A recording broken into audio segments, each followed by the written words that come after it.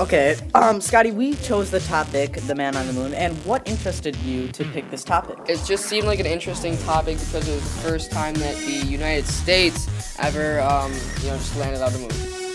Alright, Scotty, I have a few questions here. What happened when we launched the first human to the moon for the United States, of course?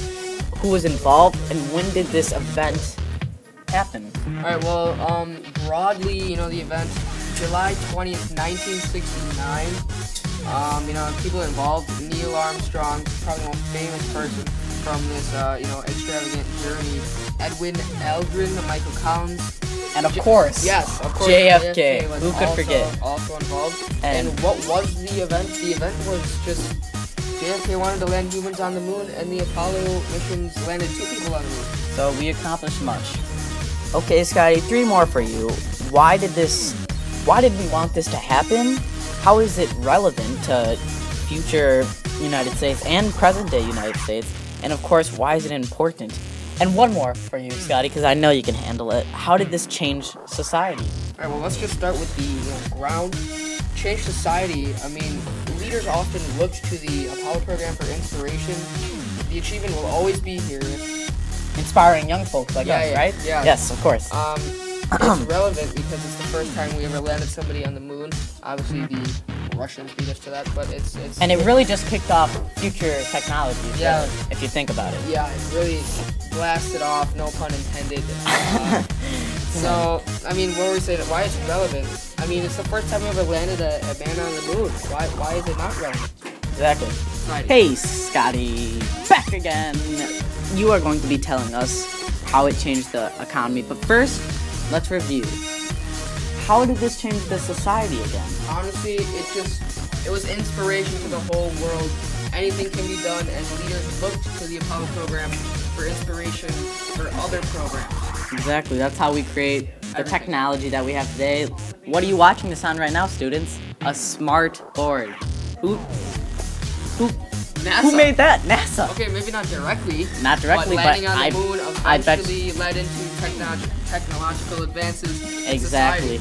Exactly. Right. Okay, so that's how it changed society, right? Yeah. Okay, so how did it change the economy?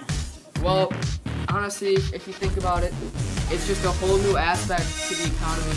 Because back then we didn't have any spaceships, space shuttles, drones, etc., etc. But now, NASA, it's just a whole new, budget to the economy. Here's a fun fact for you.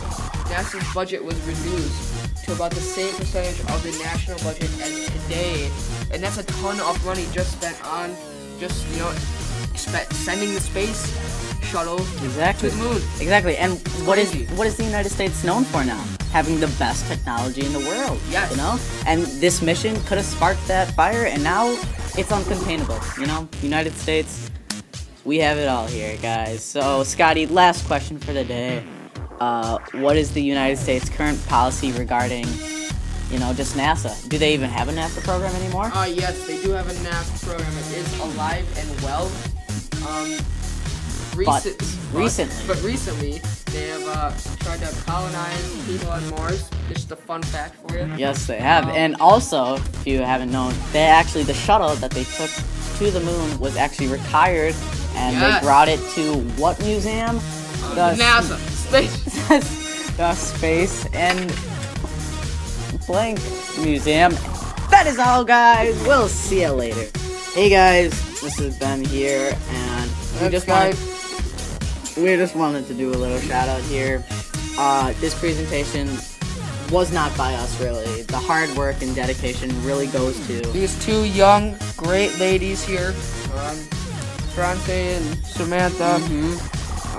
All we did was read off a screen. So really, they actually specially asked me to ask you guys, the viewers, if you would like to just look at them real quick, just give them a quick thank you. Quick thanks.